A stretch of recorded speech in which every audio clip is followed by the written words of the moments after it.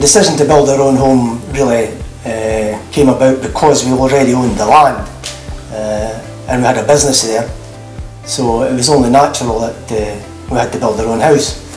We didn't really have a vision of our ideal home to start with. Seeing Grand Designs gave us an insight into what was possible, and then we were in touch with Danwood and saw brochures and saw houses in the brochures and looked through them, and really that was it for us, to be honest. And to be fair, it was this particular house that caught our eye. Although they do have a huge variety of designs, this was the one we felt sat best with us and what we were going to use it for. The technology, as far as we're concerned, sat well with us. The house is very efficient. The heating systems that we put in are very efficient, and our utility bills are extremely low.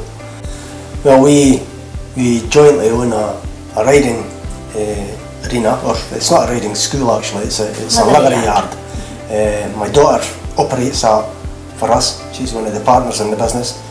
I used to work in the scientific department in a large nationalised industry, and decided to retire to look after the disabled here and help my daughter. The choice initially with Danwood was we were aware of the speed of build, so that first attracted us to Danwood. The type of house we wanted, we found the process to be quite easy because there was such a selection, and the quality of the fixtures and fittings, even in the sort of basic range, were very, very high. Friends and family think it's a beautiful house. So many comments from people who walk past the loch down the bottom there and see it from a distance, and they just are amazed that it's nestled in the countryside, and it's just a beautiful house. And we're very lucky to have such a beautiful home to share with our grandchildren and our family. So Is it indeed? yeah, it's our forever home, definitely.